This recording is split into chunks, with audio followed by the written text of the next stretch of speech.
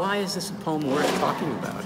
The whole structure of harmonium depends on these contrasting voices that then come into mononcle, and then it sort of wanders in other directions. But also from the start, Stevens is fundamentally thinking about what alternatives there are to the world of description and primarily to epistemology.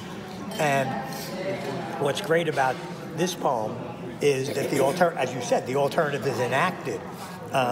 It's not asserted, so it's always there for the reading, and it's sort of another thing to talk about.